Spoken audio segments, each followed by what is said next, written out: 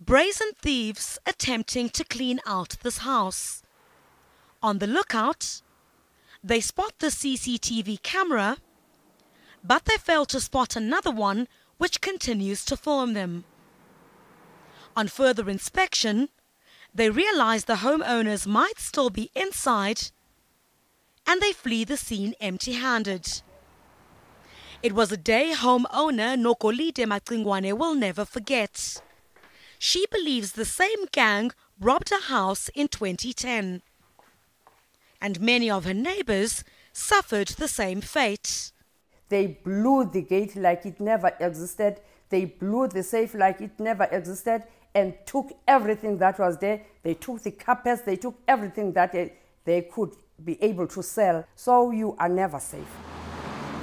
And in the past few years, residents say things have become considerably worse.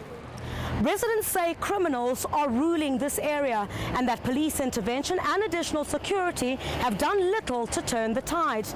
They're now threatening to take matters into their own hands.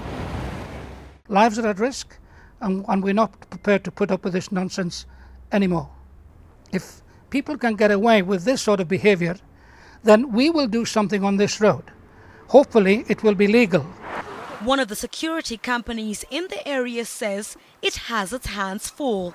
Up until March, we responded to about 53 incidents. There's syndicates in the area. You can see by the way the modus operandi and the guys, half the time they do get away. The guys drive luxury vehicles, they're well dressed, they well planned. These guys come in and they execute it properly, Police say they're meeting the community to find solutions.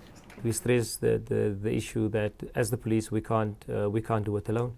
We need the assistance from the community as well as other service organizations, and they've also indicated that they're working very closely with the security companies in the area. For now, as the Bedfordview community closes its gates, nights for them, they say, aren't any safer. Criselda Lewis, SABC News, Bedfordview.